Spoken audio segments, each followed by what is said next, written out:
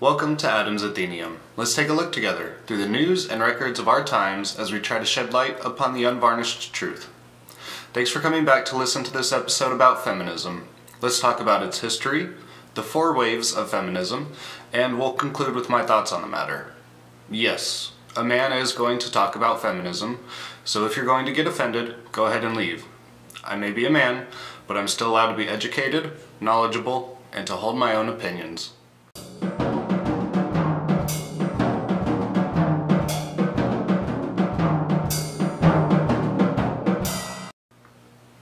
As previously stated, there are 3 accepted waves of feminism. Currently, many sources say we are currently in the 4th wave of feminism. What does a wave of feminism mean, and how long can a wave last? Let's get some definitions out of the way, and then we'll go back through history. According to Merriam-Webster, the essential meaning of feminism is the belief that men and women should have equal rights and opportunities, organized activity in support of women's rights and interests, or the full definition of feminism, belief in and advocacy of the political, economic, and social equality of the sexes, expressed especially through organized activity on behalf of women's rights and interests. Now, as to the first definition, that is what the first wave of feminism was about. The first wave of feminism began in the late 19th to the early 20th century. This wave primarily fought for women's equality, voting rights, and to move away from women being seen as property. I personally think that most modern Americans are or would be in support of the first wave of feminism. I know I certainly am. However, this is about as far as I can support the term feminism or feminist. Why, you may ask? Well, the second wave of feminism took place from the 1960s to the 1970s, or even through the early 1990s by some estimates. This wave promoted, as quoted from the 4 Waves of Feminism, written by Martha Rampton at Pacific University, Oregon.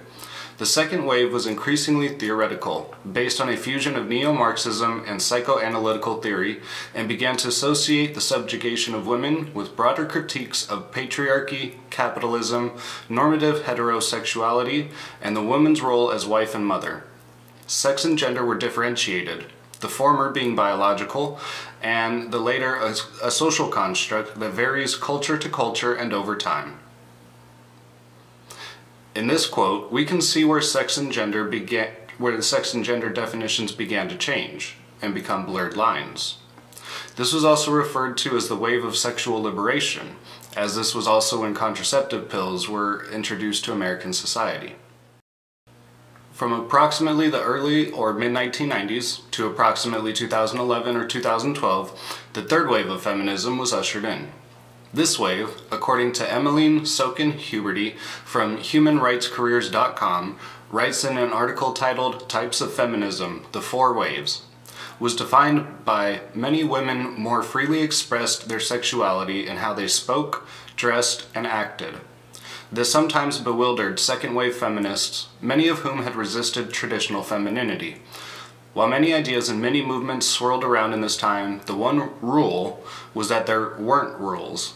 A woman should choose how she lived her life. So in the third wave of feminism, we saw women go back to what some would call slutty or suggestive clothing and makeup choices. I'm not here to debate the women's choices, just the actions of the broader movements. If you think back to the early 2000s, at least for me, this is when TV, media, sports, and entertainment in general started showing more cleavage and sex on daytime TV programming, if you remember that, or suggestive TV ads that played later at night. Now let's start wrapping up the history section as we touch upon what some are calling the 4th wave of feminism. According to Anapriya Narsaria from ScienceABC.com, she writes in her article titled, What are the 3 waves of feminism? She writes, there is also an ongoing debate concerning a 4th wave. Apparently, we need a tsunami to achieve equality. This most recent wave is believed to have been started in 2012 and specifically deals with issues of sexual harassment, rape culture, and body shaming. Alright, now that we've defined feminism using a dictionary's terms and have looked to history through women's eyes, as to the meaning behind each of these movements, let's have a discussion about what feminism has achieved and how it is perceived. Feminism has achieved equal rights and pay for women to a significant degree, and in some sense favors women. Women can vote equally now. Women are no longer legal property, at least in the United States. Where you live, things may be different. Feminism has not achieved equality for women, however. And what does that mean, to achieve equality for women? As Dr. Jordan Peterson expertly asks, what about plumbers, electricians, and carpenters? Their workforce is 90% male on average. Don't these feminist equality types want equal representation in all categories in order to be completely equal to men?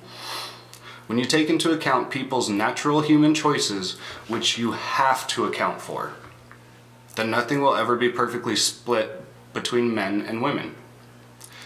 And for the other side, nursing professions. If we want equal representation, then should the majority of nurses and doctors who are female be fired and forced to learn one of the previously mentioned trades? Feminism, in my opinion, reached its peak and its goals by the 1990s. What has come since has been anti-man, anti-government, Marxist punchlines. After the 90s, it became okay to be a itch or a slut. The goal was to be a bigger whore than men were.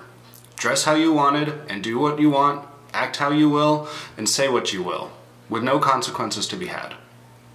Don't you realize that degrades women? Don't you see that becoming what you are fighting against destroys the logic and truth behind your cause? Did you fail to see all of the women you left behind in your body positivity campaign? How about all of the single mothers who chose to keep their baby instead of aborting it? You cheered on mothers who killed a human and asked the mother who struggled to raise her baby why she didn't just have an abortion. The very things feminism used to stand for were thrown out with the bathwater. You were told to hate men and the patriarchy and those who keep you down. However, Taylor Swift and others like you, if it wasn't for men and what you call the patriarchy, you wouldn't even have a job. One race, one family, two types, and billions of variations within each. I'm not here to slam feminists or feminism. I'm here to remind you what it stood for. I'm here to remind you how it fell so far astray. Today, feminism is about hating men and destroying your body rather than fighting for what women truly need. It should go back to meaning something valuable. We may be men and women according to God, but we are more alike in the middle than we are different. Our differences really only show on the few outliers, and I support us finding a way to love everyone and support everyone. How do you feel after this chat? Did I help you to learn something new? If so, please like and share this video with all of your friends, as that really helps to spread the message. Are you upset from this episode? Do you have data or evidence to support why you're upset?